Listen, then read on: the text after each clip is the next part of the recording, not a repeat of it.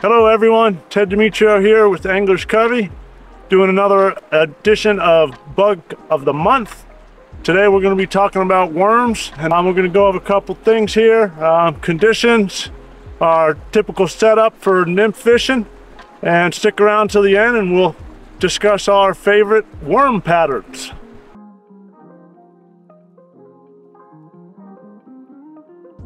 So what kind of worms are we going to find out here on the river? They're typically going to be just like the worms you're going to find in your garden, your earthworms. We're looking anywhere from 1 to 3 inches, and these guys, they're going to be in a variety of colors. You got your tan, your pinks, your wine colored. You're going to want to carry a variety of colors in your box throughout the year.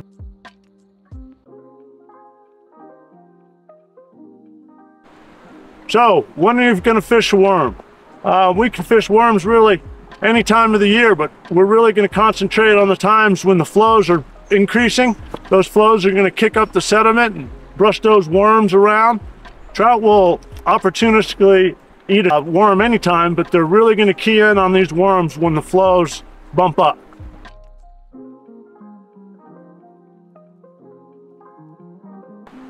So, what's our typical worm setup here? I like to start with a 7.5 foot 4X leader. I put probably about 12 inches of tippet on from there, my weight there, and then I'm always fishing the worms as my lead fly, especially the San Juan worms that aren't real weighted. Then from there I go to my second fly. This one does actually have a little bit more of a weight to get down since it's further from your split shot here. And that is pretty much my setup. I got my indicator, your normal 1.5 to 2 times the depth of the water. Let's see if we can go catch some fish. There he is.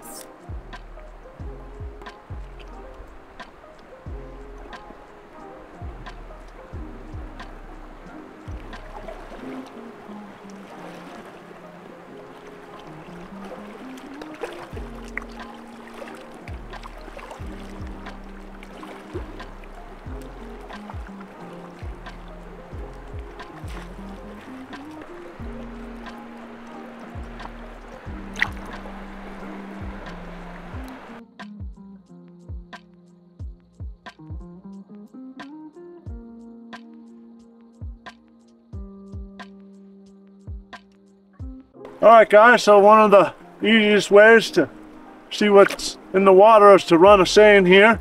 We can get these in the shop. It's just a little net. Fits right over the front of your fishing net here.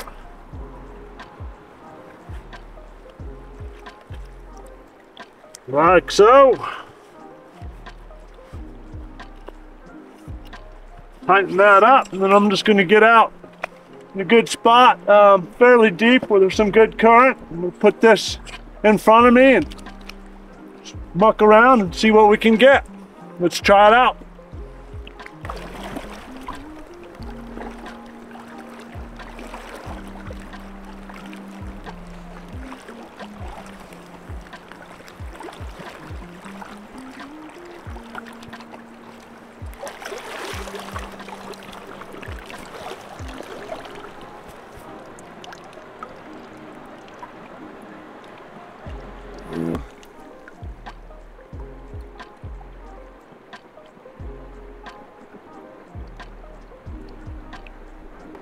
So if you're ever wondering what color a worm to choose, seine is a great way to find out that information.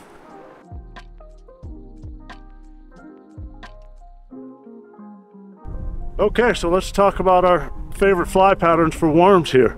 Got a number of different worms here. I like the go-to chenille ones. My favorite is actually the tan with the little red band there. You got your mini pig stickers here, your wired version, as well as if you want to switch it up and go to a jigged version here, you got your jigged version there of the squirmy wormies.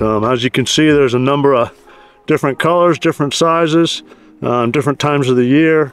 Like I said, the tan with the band on is one of my favorites, but later on in the year I have been finding out that the wine colored one works great as well. So that concludes our bug of the month. Thanks for tuning in. Subscribe, like, and stay tuned next month for our Stillwater deep dive. Bye everyone.